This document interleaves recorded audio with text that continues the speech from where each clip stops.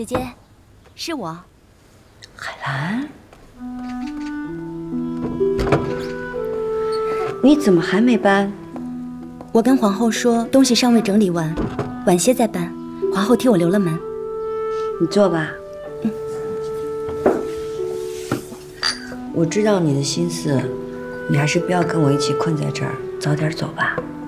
可我哪里都不想去，我只想跟你待在一块儿。况且，我尚能自由进出，到底方便些。方便一时又如何？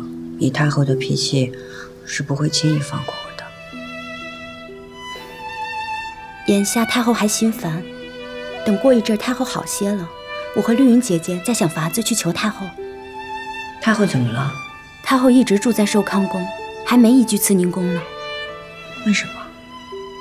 听说是皇上还在让人修习慈宁宫，大臣都在为这事劝皇上。太后住在寿康宫，到底是名分不正的。都这个时候了，主还在担心太后，太后住哪儿不都一样？当然不一样。太后若是皇上的生母，这一点便不会计较，就是因为不是生母，所以稍不周全就会生了嫌隙，以至于母子离心。姐姐，满宫大臣和众嫔妃都想不出法子解决，姐姐还是先为自己打算吧。皇上，昨儿内府说，嫔妃们的封号都已经由内阁拟好，请您定夺。不急，人都还没齐呢，怎么册封啊？青樱妹妹是在守孝，可为了这个沿着其他人的封赏，怕也不好。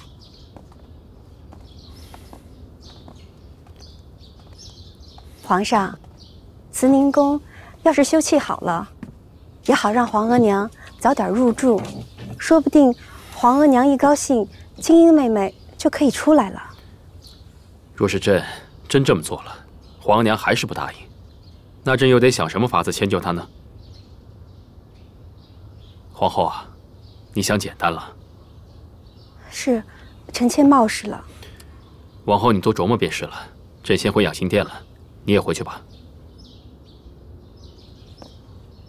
起驾！臣妾恭送皇上。起驾养心殿。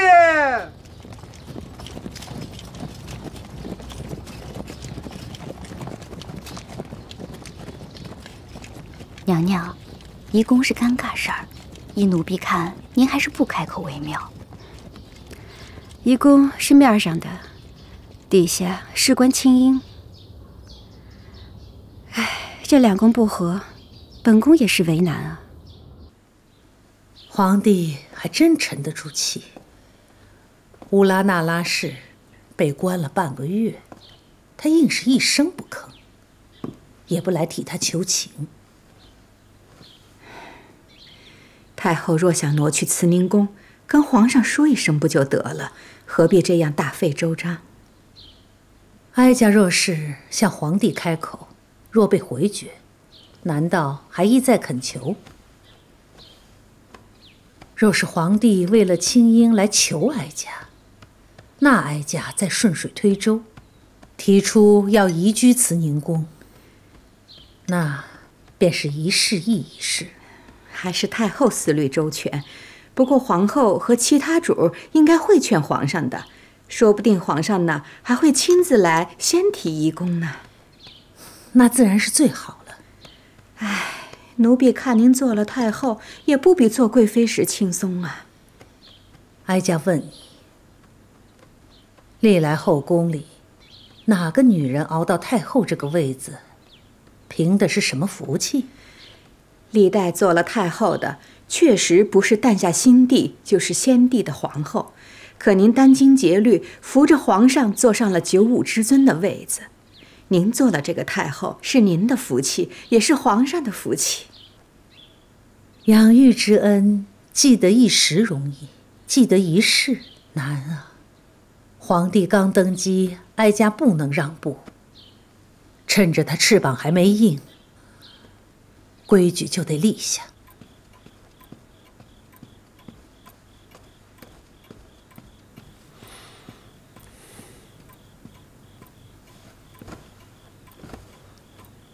诺钦大人为了移宫的事儿和皇上争论了半天，您先喝口茶润润。嗯。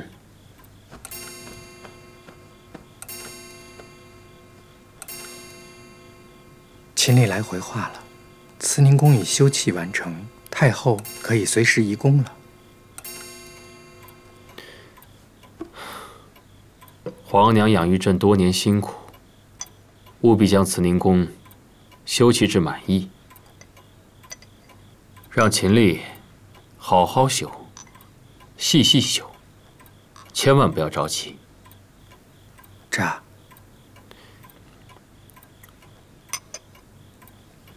朕的寝殿里有枚如意结，替朕送到青樱那儿去。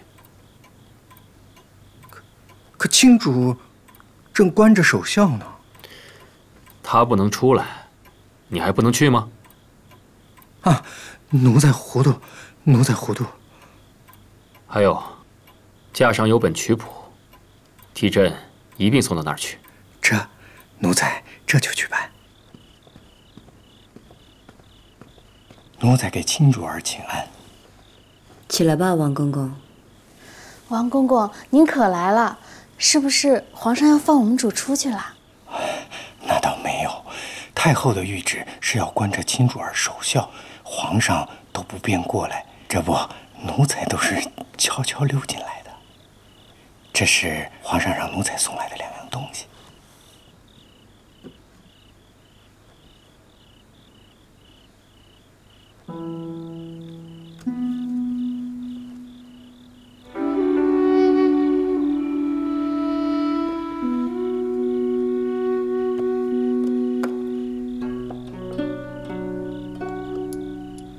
一枚如意结，皇上的意思是希望青主儿事事如意。还有一本乐谱，皇上说，请青主儿闲而无事的时候看看。替我谢过皇上，我出不去，不能面谢圣恩。皇上明白，所以皇上派奴才来向青主儿要一样东西作为回礼。什么东西？皇上说，只要是青主儿的东西就成。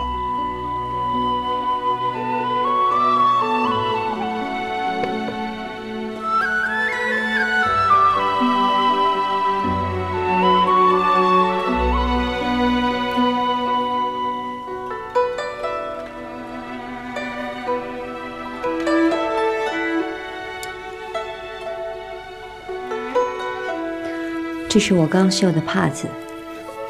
烦请王公公交给皇上。这。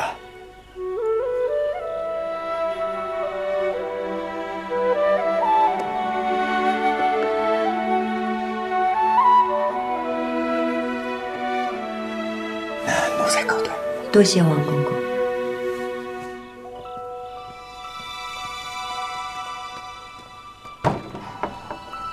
公公慢走。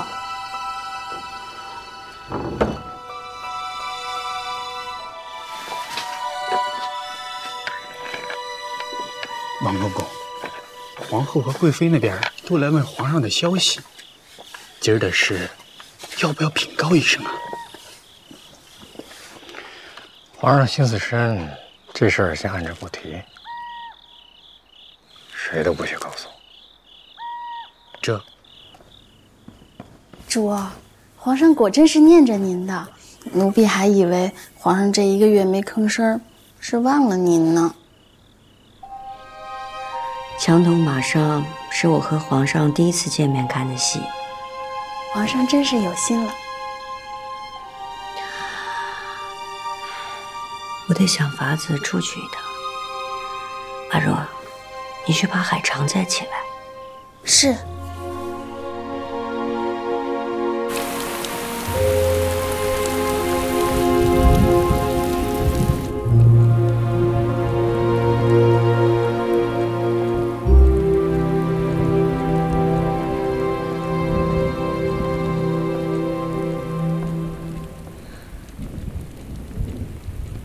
臣妾问皇上安。你都跟朕那么久了，怎么见了朕还是那么怯生生的。臣妾失仪。你一向很少在朕的跟前走动，今儿个怎么突然过来见朕了？先起来吧。谢皇上。海兰，朕记得你和青樱很是要好。臣妾此来，只为求皇上莫忘了姐姐。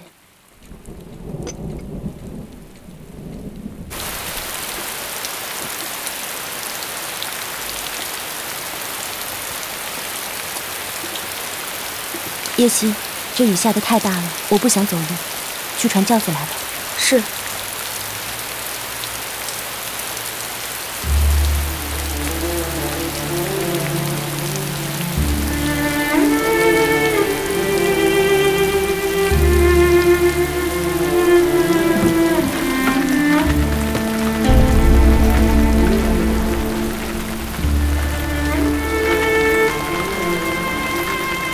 在这候着。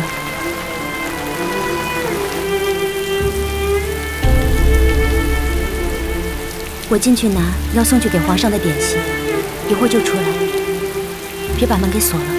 是。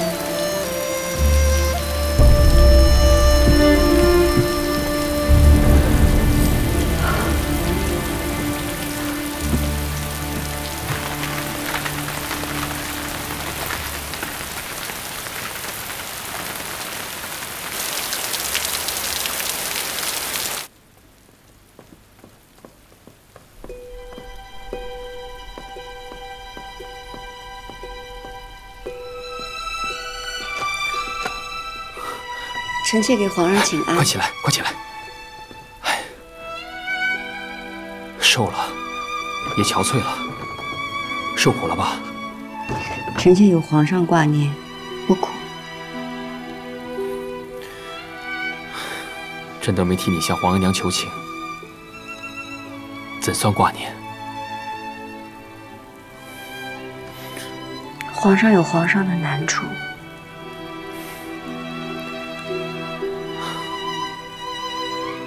你跟海兰交换，没被人发现吧？没有。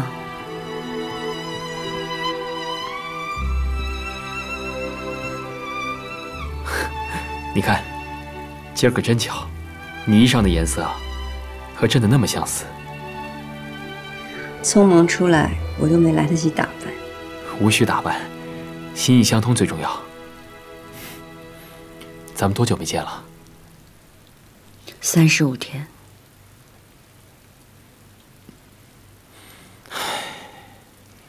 皇上，臣妾做了几味点心，尝尝吗？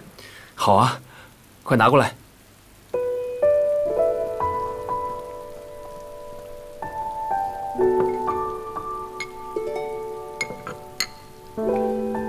你被关着，还有心思做糕点啊？这3味都是皇上素日里爱吃的，臣妾做惯了。这味藕粉桂糖糕是太后爱吃的，臣妾正学着做，还没机会让太后品尝。味道还是很好，丝毫未见逊色。只不过，就算你再怎么用心，皇娘也未必会喜欢。凡事莫说尽，万一太后过几天就放我出来呢？哎，这糕点酸酸甜甜的，你喜欢的？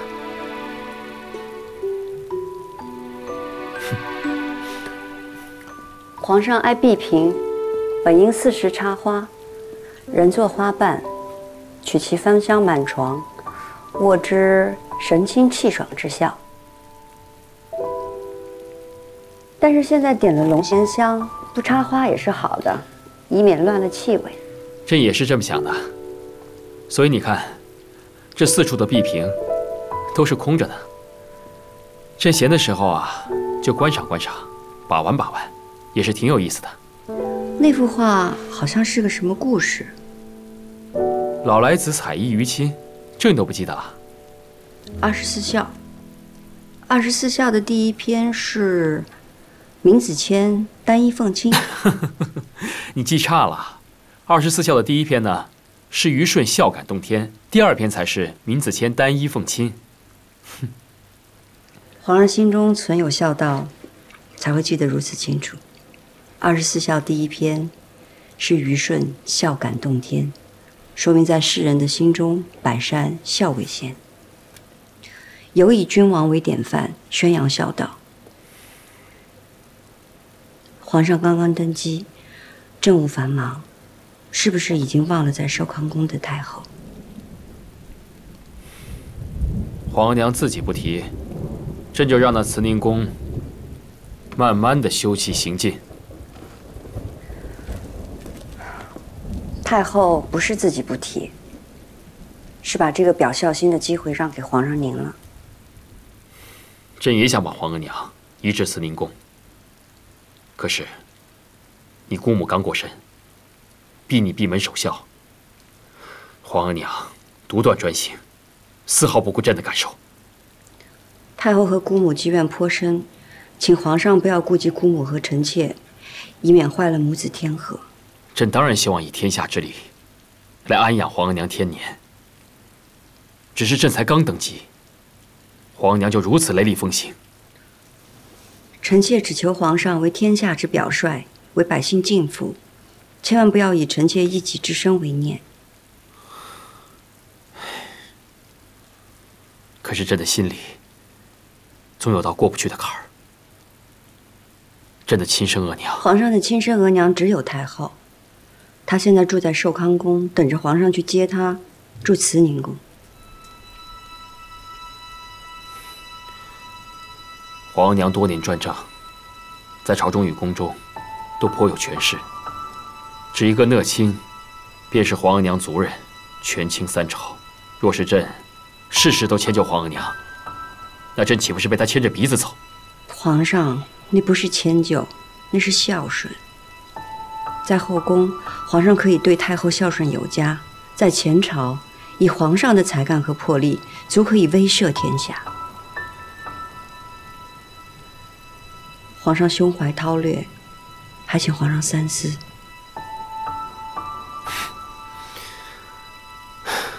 景仁宫才刚暴毙，你就力证皇额娘清白。要是皇额娘知道你来求朕，她一定会很后悔这么为难你的。真如此就好。还请皇上打开心结，不要再计较了。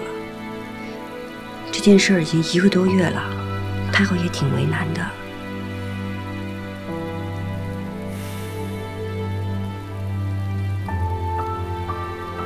皇上，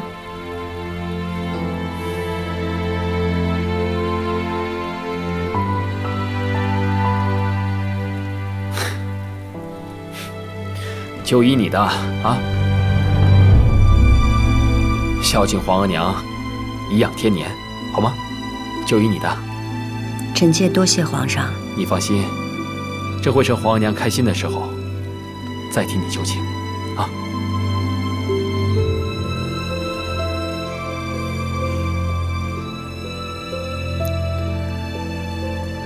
臣妾该走了，海兰还在被关着呢。好，朕送你出去。